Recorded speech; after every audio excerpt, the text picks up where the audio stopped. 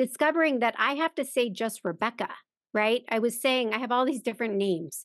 I have a maiden name, I have a few names, but just saying Rebecca shifted everything because that truly is the essence of my soul, of me. Yes.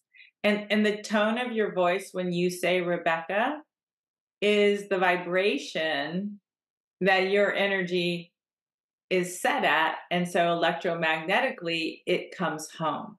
We are electromagnet beings. We're magnets and Yeah. we're attuned to frequencies that are unique. So when I say my name, the tone of my voice that is a calling, it's a vibration.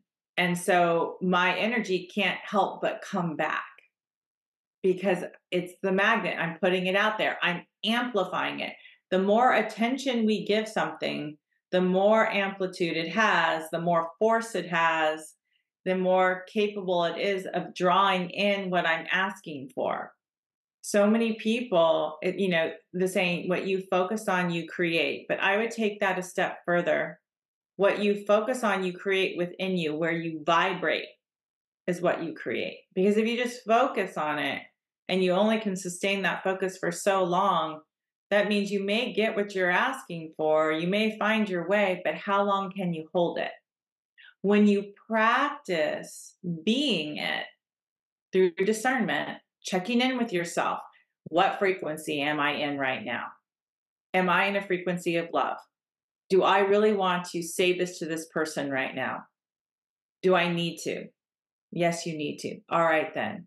How can I do it in a way that's going to come from a truth, a loving place? Not your opinion, not a factual place, because you can tell the fact and you can still be spewing a lie because you're doing it from a place of fear. And that creates self harm. When we show up in ways that aren't in alignment with love, we are betraying the very core of who we are. And when we practice discernment and we check in and we say, all right, divine spirit, I really need to tell this person I'm upset with them. But I know that I want to come from honor, not from anger, and not from a destructive place. I don't want to come from righteousness. I don't want to come from judgment. I don't want to tell them that they wronged me. I don't want to be in victim consciousness. I actually want to understand and clear this in a way that's aligned with my highest and best good. Wow. If we can stop before we act and just ask that simple question, am I about to think, speak, or act out of love or out of a fear? Take that moment. But what's hard is oftentimes when we are in a pain, we're so lit up, we do leave our body, and then the pain just starts to react to the situation. And that's what I say that's when the shadow runs the show. What part of you is answering this person right now? What part of you is showing up right now?